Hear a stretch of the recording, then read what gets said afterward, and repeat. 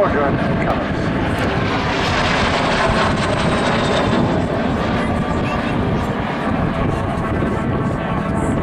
All these aircraft belonging to this unique organisation. We've got here a Vampire T-55 two-seater and a single-seat FB-52 joining the lonely MiG-15.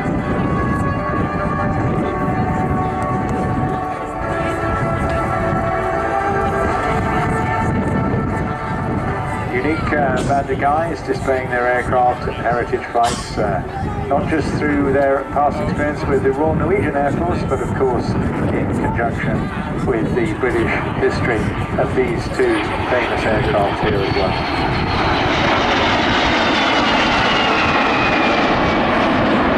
Now the actually is under reverse, now on the tail of the two Vampires.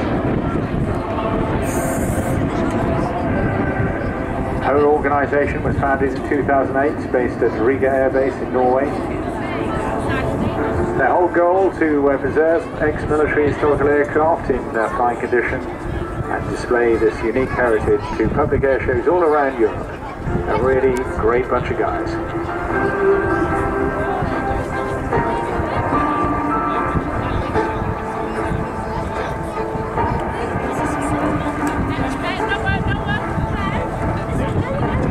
Brainchild behind all this, Kenny Gartweiler, is a really delightful chap and has just got oodles of hours, well over 15,000 hours. Started his flying at the age of 15 and soloed in a glider before getting his full pilot's license. Went into aerobatics and instructing, joined the military in 1981 and also trained as a forward air controller. He then went on to fly through Scandinavian Airlines, SAS, captain of the whole series of 737s before founding the Norwegian Air Force Historical Squadron.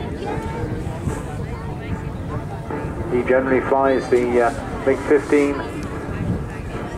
but also takes part in the maintenance of all the aircraft and flying both the Vampires as well.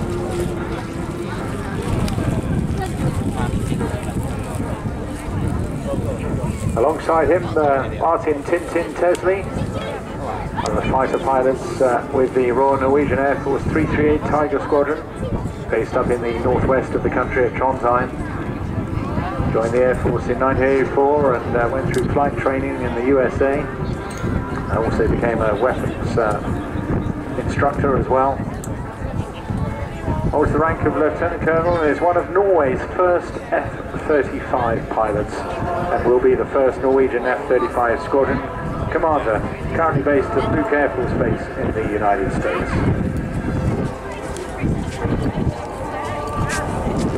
Also flying Yuri Matila, newest pilot to join the Norwegian Air Force Historical Squadron. Yuri, interesting enough, not Norwegian, comes from the neighbouring country of Finland. A huge passion for flying. I think it's too proud to see that formation going past any beach in the United Kingdom, let alone in Europe. Yuri is actually the Finnish Air Force Chief Test Pilot. He's flown the F-18 Hornets, the BAE Hawks, and like many others. His daily work is at the Finnish Air Force Test Centre at Southport Air Command Base in Finland. Trained more than 60 different aircraft types and besides his work also throws in a bit of air show and aerobatic flying as well, the J300, that's what the planes are flying, and the pit specials. He's flown a huge number of aircraft in test flying duties, including the Jazz 39 Griffin, the Typhoon and the Raphael. So here they are now going back in time to these amazing Cold War films. Unique, beautiful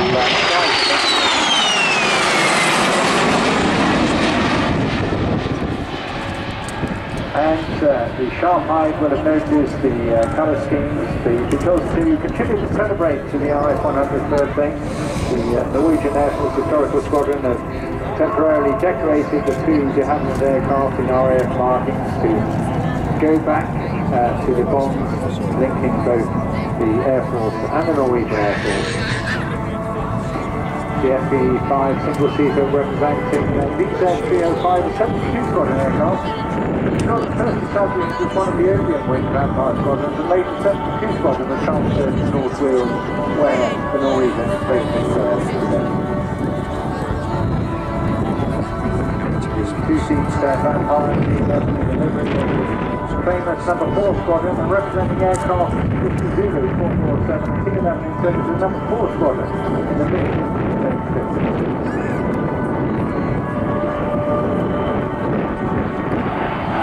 Now, to see those two aircraft in these RF-100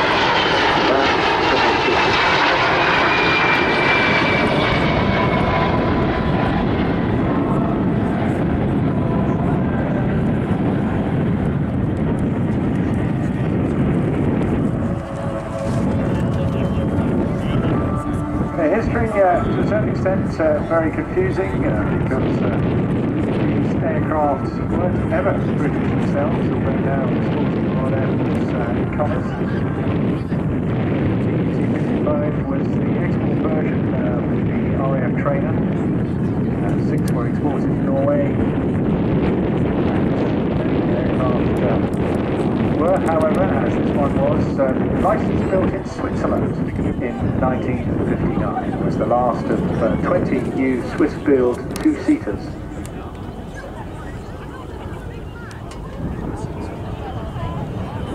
Both aircraft are similar specification or slight differences in the tailplane configuration and in the canopy, only the two main giveaways of these aircraft.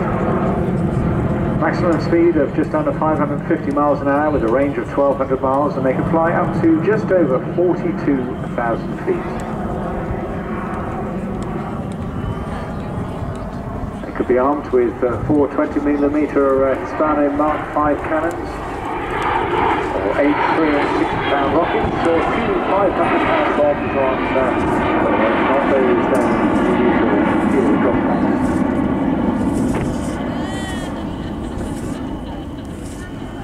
The F-52, the SB-52 that is, was also an export version of the Mark VI, operated in UK, and 36 of those were exported to Norway. But this one was also licensed built in Switzerland in 1952, and was flown with the Swiss Air Force.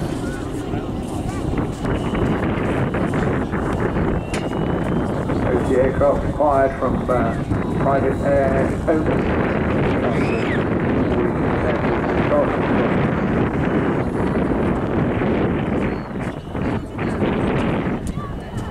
We're now going back into a more familiar affairs and of course, as the older, lower powered aircraft using greater airspace, they're not designed with the same agility and power as any of these modern jets.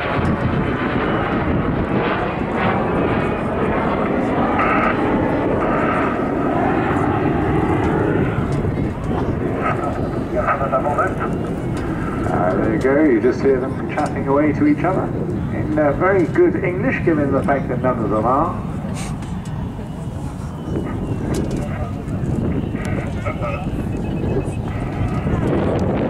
Warming up, they say, for a double loop. Let's see how that goes. I suspect we're now coming to the tail end of this unique display.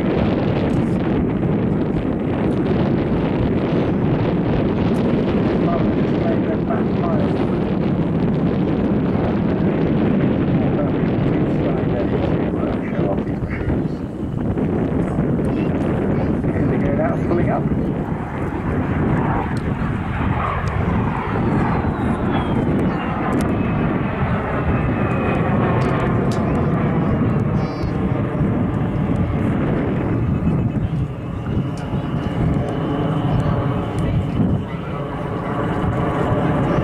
Using a considerable amount of airspace there, right up to about 4,000 or 5,000 feet. And they're going to do it all over again.